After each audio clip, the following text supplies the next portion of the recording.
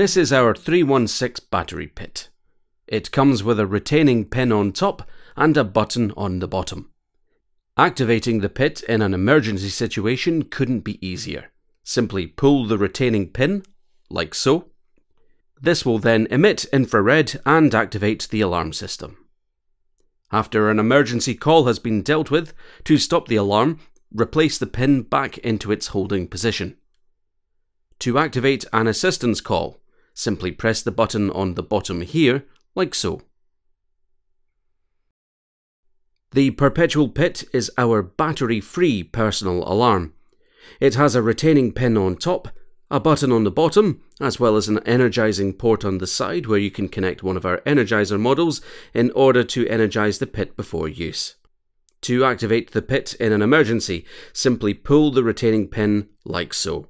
Once a call has been dealt with, to stop the alarm, replace the pin back into its holding position. To activate an assistance call, press the button on the bottom. The multi-purpose badge pit is a popular choice in most workplace environments. Functioning as both a personal alarm and an ID card holder, you can simply insert your ID badge in the front, like so. To activate an emergency call on the system using the badge pit, simply press the large button on the reverse. In this case, we have a blue emergency only badge pit.